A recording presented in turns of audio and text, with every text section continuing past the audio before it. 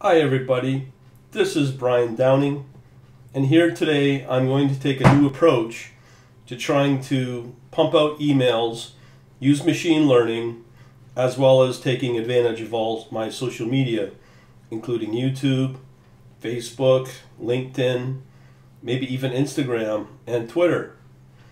So what I usually do when I go through my content is I like to learn as much as I can. And the way the world of trading and programming is expanding, it gets more and more time exhaustive to sift through this stuff.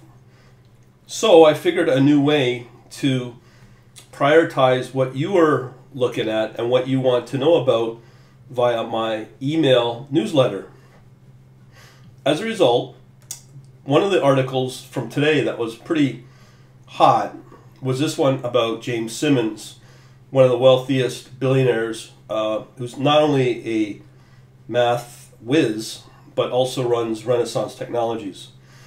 This article was put out by Bloomberg Newsweek, and he's worth quite a bit of money at $16 billion, as well as he expanded on the history of his start in the world of high-frequency trading, running a hedge fund, and the whole bit. There are quite a bit of YouTube videos out there on interviews that he's put on and conducted to go over his history.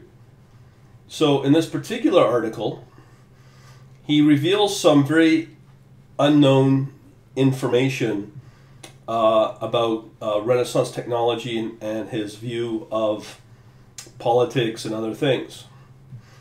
So first, he got his PhD in math, and the math became the secret sauce of Renaissance technology. And that has nearly well over $50,000 in management. So a lot of his guys are code breakers, himself included, as well as linguistic professionals and so on and so forth. So here, the secrets of Renaissance, he's still pretty vague about it, but this is what he says. He says, the signals are faint. If they weren't, someone would have found them already. To make money, Simmons said, you have to put together a lot of signals and just keep working at it. He says it twice, obviously. Other notes about Renaissance success. He said, it felt like we were running in front of a pack of wolves that were trying to catch up and devour us. Now, unless you don't know, there's also some big news about his partner,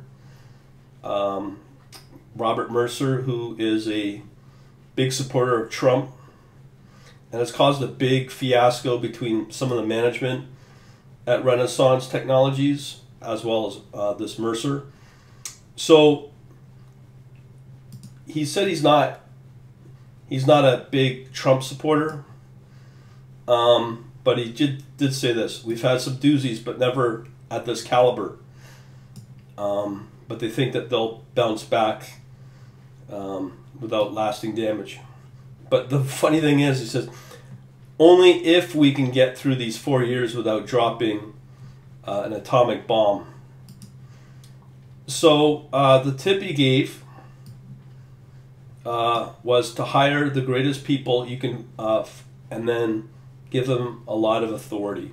That's probably why he hangs on to a lot of his staff, and they're very wealthy with the medallion fund that only his staff get access to that fund, which is quite successful. So there's some interesting things that he pursues through his philanthropy. In-house research in the hard sciences using computer computational biology, blah, blah, blah, blah. He's a big founder of math. He rewards teachers throughout the New York City system. And that's pretty well it. Not only that, but he also talks about how he doesn't wear socks. Interesting. So one of the big areas that I've been focusing on my membership are what I call the Portfolio Optimizer. I put this out about 2 weeks ago regarding various source code examples that I've done source code walkthroughs for my members. So one of the big things is right now I've got a variety of new videos here with the results of a test I've been running with Forex data with this Portfolio Optimizer and some other historical videos as well.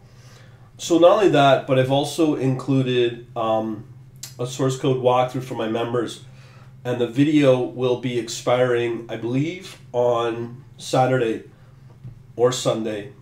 So you may want to get access to that right away. I do that just to keep people on their toes so that they actually do things. And I've run this and announced it about 2 days ago. So it's a very important script because what it will do is it will not only forecast the trading positions of the more volatile currency pairs over, I don't know, minute data. Not only that, it will also give you 5 different ways of analyzing portfolios, and it will choose which is the optimal one with a combination of the currency pairs that will give you maximum profit. I use the Sortino ratio for that, and there's a set of combinations which I use to help set what the position and weighting should be for the expected Sortino ratio. Now, of course, this is all theory, but I'm hoping to prove that wrong by actually testing it in a simulated environment using Dukas Copy and their J4X platform. So if this does pan out to be a valid test, I will definitely be using it for my own live trading pretty quickly. Not only that, but I'll also put out the signals that this system will trade. So I would definitely want to take advantage of taking a look at that source code walkthrough video if you're interested. I highly doubt I'll ever talk about it again, but that will be a key ingredient to my potential secret sauce if everything turns out to be successful in my automated trading. Hopefully this will help you out in this video, and I'll talk to you soon. Later.